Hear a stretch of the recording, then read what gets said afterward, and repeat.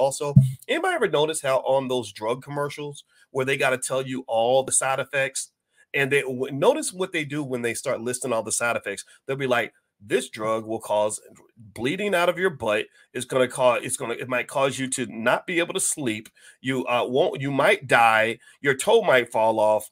You'll wake up sometimes and want to kill yourself. And they'll be saying all this. And what do they show on the screen? They show like random images that have nothing to do with the drug. Anybody ever notice that? They'll show a lady running through a wheat field, and then they'll show a guy running up to his puppy. They'll show an old lady who's fishing with her husband, a Chinese lady driving a car, right? Just random images so that you're not hearing what's happening in the background. That's what they're hoping. And I also believe, my other theory is that the reason they switch the images up is because with each image or each video, you have to assess the situation. You have to assess what's happening. Oh, wait a minute. First, there was a man riding an elephant. Now there is a guy jumping off a mountain. Like, why is he jumping off the mountain? That has nothing to do with the elephant. Well, I think they're doing that because it probably takes a couple microseconds for your brain to recalibrate and reassess a new situation. Well, that's less energy that your brain is spending hearing about the fact that this drug might cause you to want to stab yourself in the chest, right? Or whatever, or abandon your kids, or whatever, or cause your liver. Anyway, that's what those commercials do. They're really funny, right? I agree with you, Monique, there.